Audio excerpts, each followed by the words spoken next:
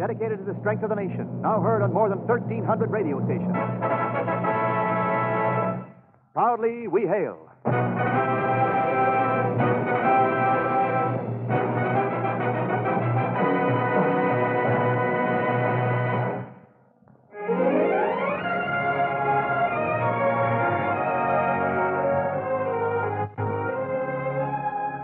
Yes, Proudly We Hail, starring John Lund in A Place in the Sun, the United States Army and United States Air Force presentation.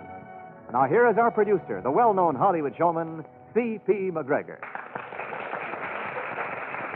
Thank you, Wendell. And greetings from Hollywood, ladies and gentlemen. Welcome to your Theater of Stars, where each week your motion picture favorites appear in plays we know you'll enjoy. Our star is that capable and popular actor, John Lund, who provides one of his best dramatic portrayals in a play titled A Place in the Sun. We'll have our curtain for Act One in just a moment. But first, here is Wendell Niles with an important message. Today's regular Army and Air Force career men are proud of their jobs. They're proud because their work is so important to their country. Theirs is a patriotic career. But an Army or Air Force career is also one of personal satisfaction and betterment. The soldier and airman is receiving valuable vocational training. He enjoys his work, and he's bettering himself through education and other benefits provided by the Army and Air Force. Now, once again, our producer. It's curtain time, and here's Act One of A Place in the Sun, starring John Lund as Philip Schaefer, M.D.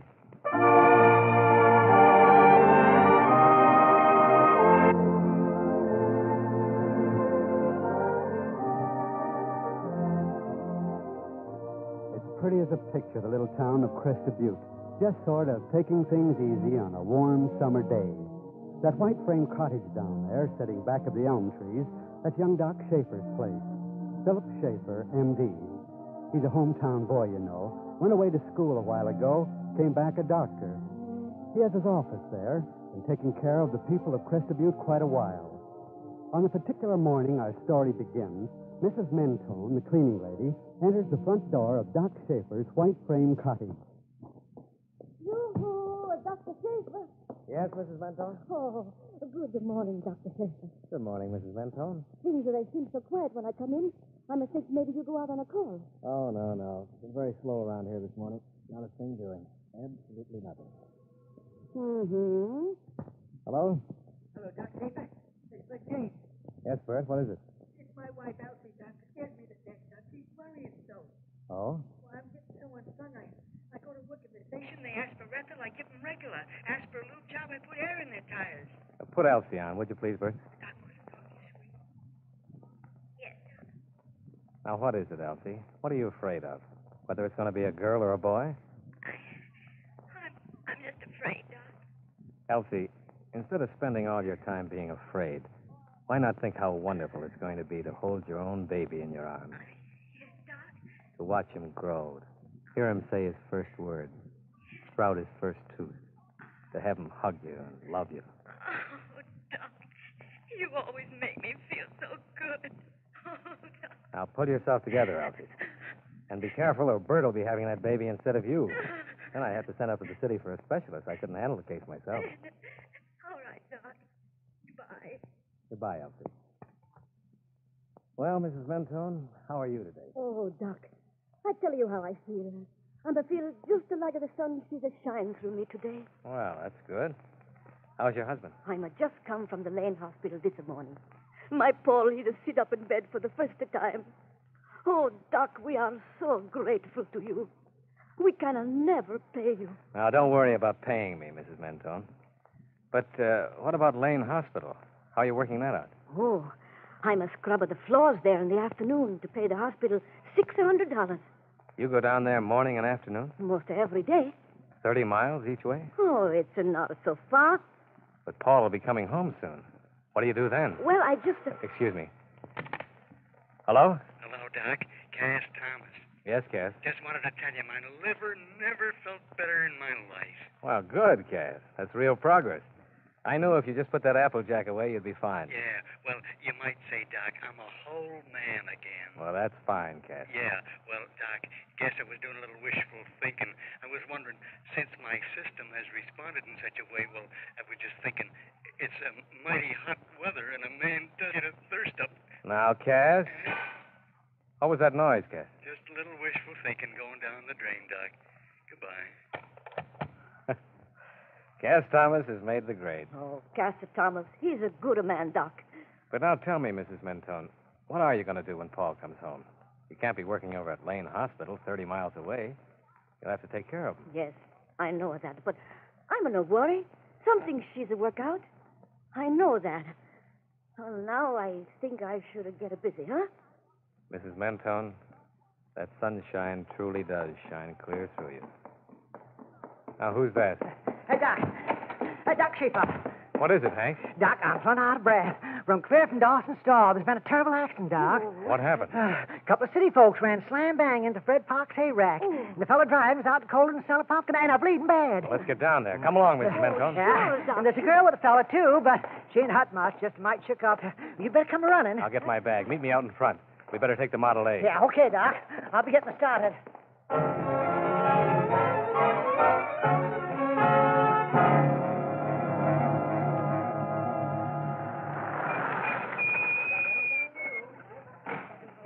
Here's the doc now, Miss Cartwright. He'll fix Paul right up. Oh, thank heaven somebody's here. I'm Dr. Schaefer, Miss Cartwright. Mrs. Mentone, take her into the store. I don't want to leave my father. I think it'll be better, miss. Just to come along, my dear. The Doc, he's a know what best. We go right to the store. I'm going to get you a drink of water. Oh, what's the matter with him, Doc? He ain't dead, is he? No. Hank, quick. Yes, Doc. We've got to move this man up to my place fast as we can, or we'll never pull him through.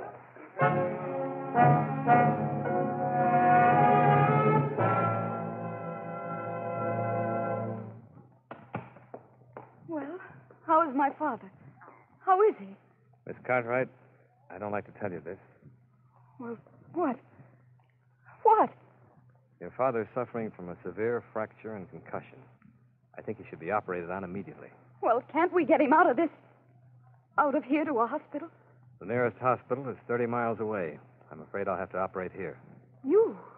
Yes, But you're nothing but a country doctor. that's right. You're... No, I'm not going to let my father take the chance. They can fly a surgeon down from Pittsburgh. I'm afraid there isn't time. There is... Well, it's your decision, Miss Cartwright. Under the circumstances, I have to say yes. Very well. Hank, Yeah, Doc. put some more water to boil on the stove and see that it boils good. Also, start scrubbing your hands so you can help me with the anesthetic. And hurry it up, Hank. Yeah, okay, Doc. Mrs. Mentone, Yes, the Doc. send someone over after Ida Winters and tell her to come a-flying. I'll go over and get her myself. Who's she? Ida Winters had a couple of years of practical nursing, Miss Cartwright, and she's right handy. Can I do anything? Yes, you can pray for the best. And when you're through doing that, you'd better see how many of those dominoes there on the table you can stack up without them falling down. It helps sometimes.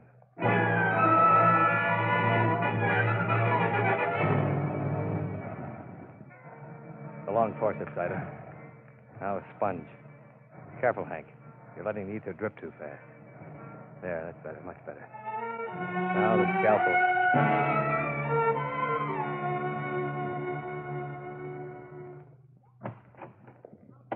Doctor? It's all over, Miss Cartwright. What do you mean? Your father must be a very strong man. He held up remarkably. And I think he's got a very good chance. Oh, God bless you, Dr. Schaefer. I have your blessing now. Is that it? I'm really very sorry for the way I acted. Well, I guess we were all a little wrought up. You're very kind. Could I see my father now?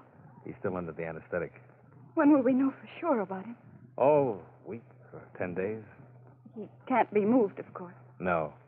I was thinking, we've a spare room here in the house. You're welcome to it. I don't know what to say. Thank you. I understand you called Pittsburgh for your father's physician. I thought it would be best. You don't mind? Oh, no, not at all. The idea is to get your father well. You want that room? Yes, I'd be very grateful. I'll have Mrs. Mentone straighten it up for you. You'll want to be near your father.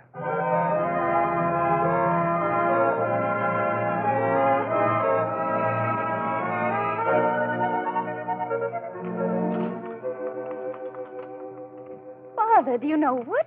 You're actually sitting up. Sitting up? Why, I'm trucking out of this room any time now. And the way you ate that lunch. Well, I'll slip these dishes out of here.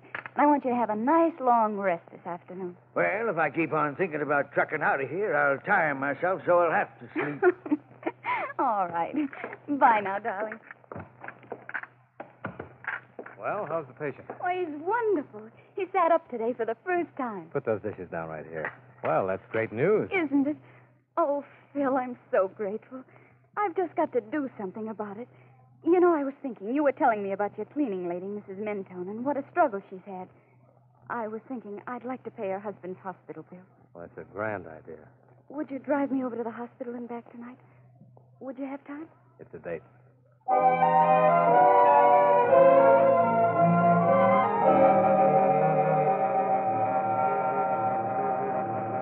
Mrs. Mentone will never forget you for that.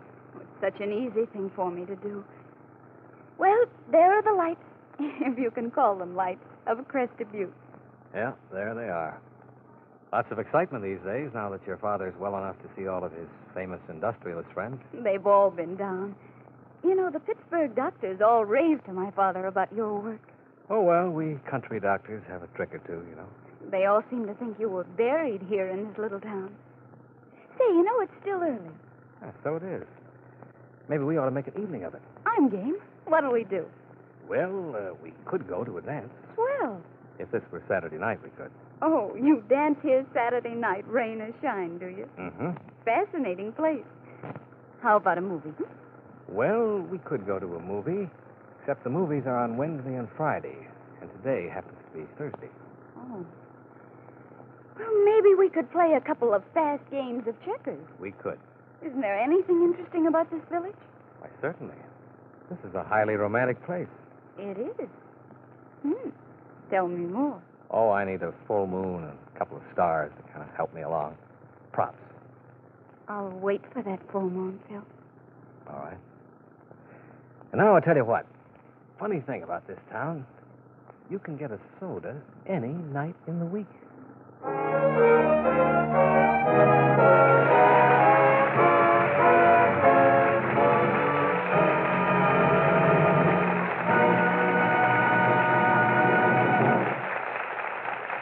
We pause briefly from our story, A Place in the Sun, starring John Lund, for an important message from our government.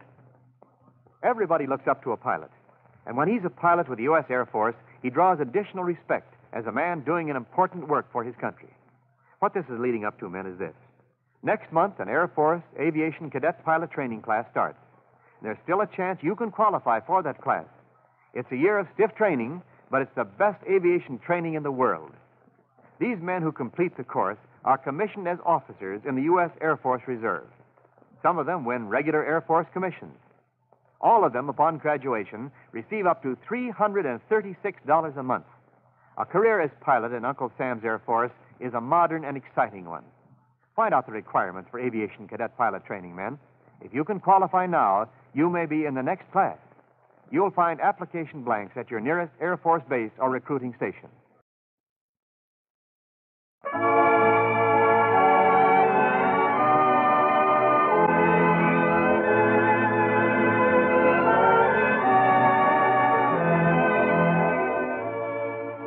Rises on Act Two of A Place in the Sun, starring John Lund as Dr. Philip Schaefer. Well, the remarkable recovery of the prominent Pittsburgh industrialist, C.J. Cartwright, in the little town of Crested Butte, turned out to be quite a feather in Dr. Philip Schaefer's cap. An added ray of sunshine in a sunshiny little town. Philip and Glory have seen a lot of each other. As our scene opens, Glory is walking out to meet Philip for an evening together, when she is stopped by Mrs. Mentone, the cleaning lady, who is very profuse in her thanks for Gloria's generosity. Miss Cartwright? Yes? Oh, can I speak with you just one moment, please? Well, I'm not know how to begin to thank you for what you've done. Dr. Schaefer, he's a telling me. Mrs. Mentone, it was really a very small thing that I did. Oh, no. You've given me a chance. Now I'm got my poor home. Someday, perhaps, I may have a chance to repay you. You know, that's what I hope and pray. I'm in rather a hurry, Mrs. Mentone. Oh, excuse me, my dear. I'm so sorry. I'm in no mean to keep you. And bless you, my dear. Good evening. Goodbye. Goodbye. Hello, Phil. Did I keep you waiting? Oh, no. I ran into Mrs. Mentone. She was so effusive I could hardly get away from her. Well, naturally, she wanted to thank you. But she didn't have to take a weekend doing it, did she? When I'm hurrying to be with you? All right, what do we do? Where we go? We have such a choice. The store? Mm-mm. 21? Mm-mm. Hey, this is Wednesday night, isn't it? Uh-huh. Movies. We can see a movie. Well, let's go. Our car is waiting.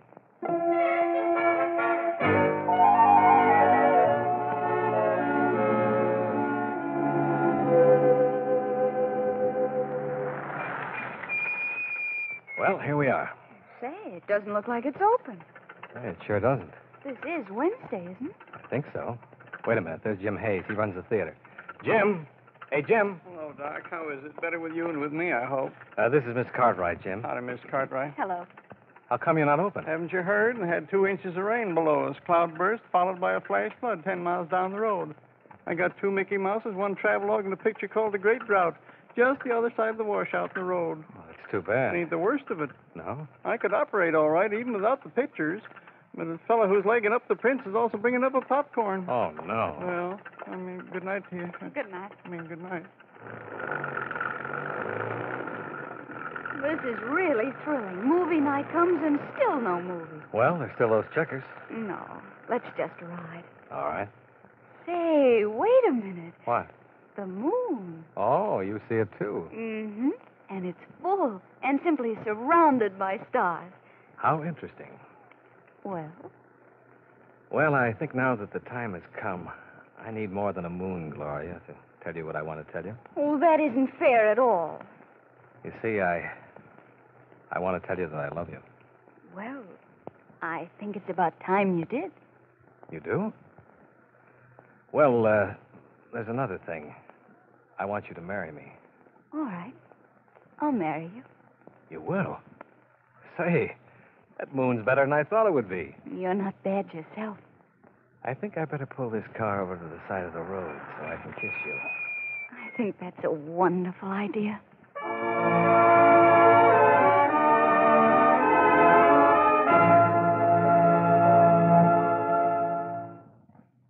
Well, Mr. Cartwright? Well, Phil, I guess I can say this much, that the prospect of having you for my son-in-law is one of the most pleasant I've ever had in my life. There's just one thing. And believe me, I don't say this as a prospective father-in-law to a prospective son-in-law, but with as much interest in you as in my daughter. Yes? Phil, you're unquestionably a very brilliant surgeon, and personally, I'd say that you're wasting yourself buried out here in the country. I don't think so, Mr. Cartwright. The folks around Crested Butte are human beings just like they are in the city. They get just about as sick and just about as often. I realize that, too, but there's one thing you should understand. Gloria was raised in luxury. Everything she ever wanted. Oh, I'm not saying it spoiled her, but it would be pretty difficult for her to live away from all that.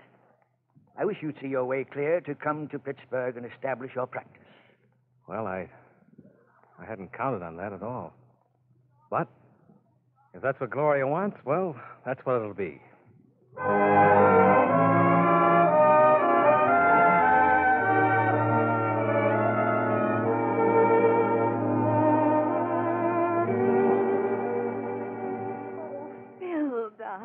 You look wonderful.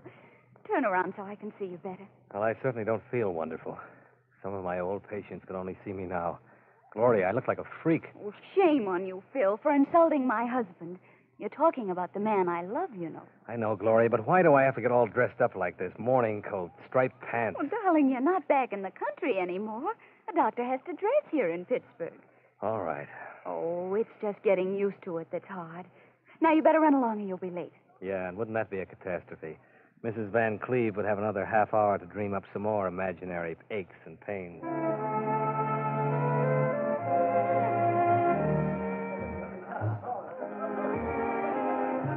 Oh, hello, Mrs. Delane. Oh, such a lovely party, Gloria. Such a lovely party. Mrs. Delane, I want you to meet my husband. Oh, so this is the handsome Dr. Schaefer. How do you do, Mrs. Lane? My, they certainly grow them tall and strong back there in the country, don't they? You know, Doctor, I'm going to call on you soon. I've had such a serious time with my back. Well, I was at the opera the other night, and I could barely lift my glasses to my eyes. Oh, excuse me, Gloria. There's Francine. Oh, delightful meeting you, Dr. Schaefer. Yes, delightful. Phil, don't do that. Don't do what? I'm very tired and extremely bored. Well, now, isn't that just fine? And what's more, I think I'm going to bed. Phil, no. Good night, my dear. I'm sorry, but I just can't stand it any longer. Phil,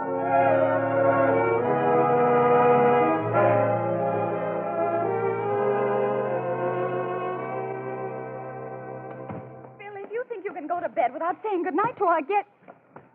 What are you doing? I'm packing a suitcase, Gloria. I'm going back to Crested Butte. Oh, Phil, what are you talking about? Back with the country people. If it's because of something I've said... Oh, no. It's many other things. It's a fundamental law that oil and water don't mix. You can't make a silk purse out of a sow's ear. I'm a country doctor. That's my place in the sun. That's where I belong. But, Phil, I can't understand you. What in the world is there in Crested Butte? A theater that runs 2 nights a week when it runs. No place to go, nothing to do. What is there?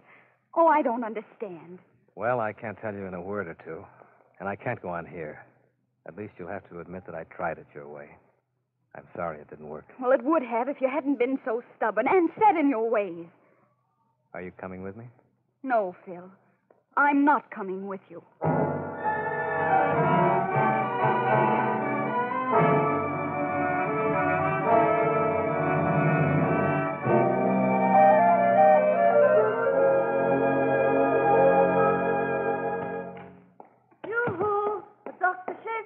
Morning, Mrs. Mentone. Oh, it's just like old times now you're back.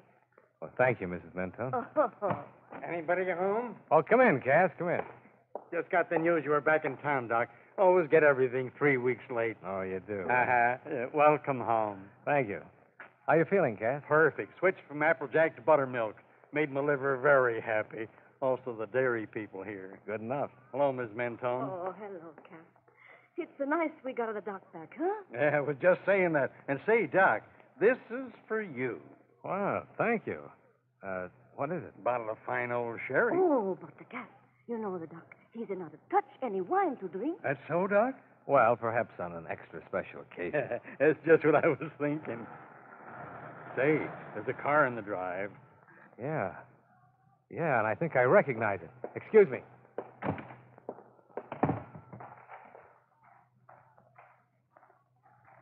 Hello, Phil. Gloria. I've come back, Phil. So I see. And I've come back crawling, Phil. Oh, don't say that. But it's true. I couldn't stand it a minute longer being away from you. I had an awfully pretty little speech prepared. Oh, now, Gloria. Now I can't remember a word of it. Oh, please, Gloria. Here, take my handkerchief. Thank you. Now, come on. Pull yourself together. All right. Oh, Phil, I've been an awful fool. I made an awful mistake. I didn't realize how empty my life was until you left. Phil, please give me another chance. Please take me back. You've never really been away. Oh, Phil. Now, dry your eyes. Yes, Phil. Fixed? Mm-hmm. Fixed. Hey, Cass. Cass! Yeah, Doc? Open up that bottle of sherry, Cass. The occasion is here.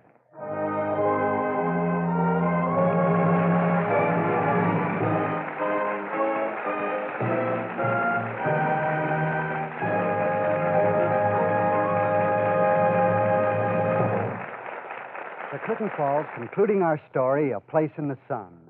John Lund, our star, will be back for a curtain call following this message from Wendell Niles. Here's news for you veterans who served with an anti-aircraft artillery outfit. The Army now has some good jobs open for you AAA men with special skills. For instance, radar crewmen are needed. Also, AA gun crewmen, fire control electricians, range section operators, and many others.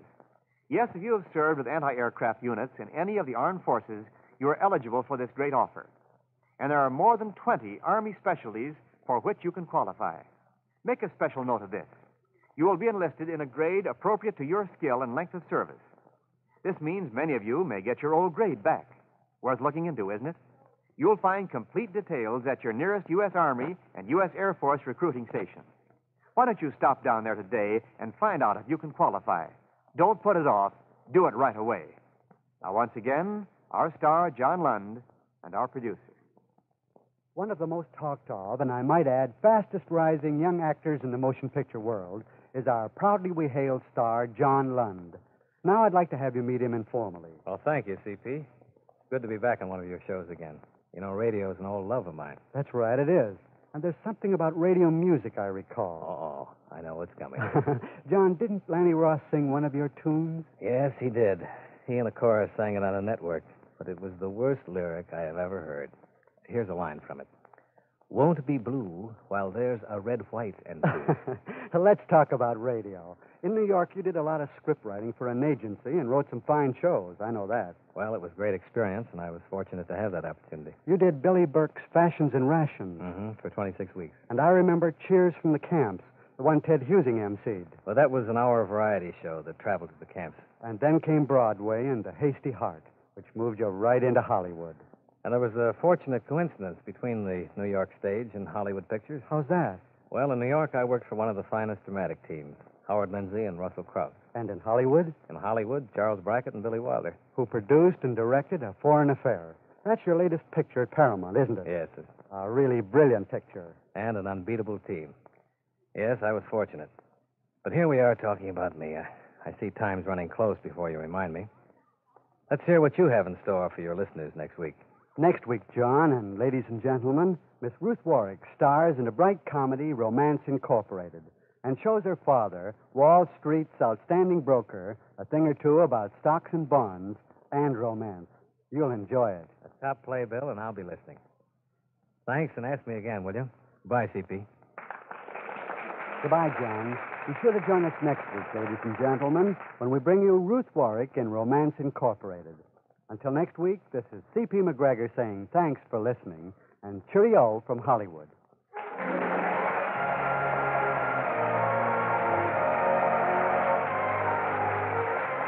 John Lund appears with the courtesy of the Hollywood Coordinating Committee, which arranges for the appearance of all stars on this program. Music is under the direction of Eddie Scrivani. This program is rebroadcast the armed forces overseas through the worldwide facilities of the Armed Forces Radio Service. Remember, Proudly We Hail next week presents Ruth Warwick. This program is transcribed in Hollywood for release at this time. Wendell Niles speaking.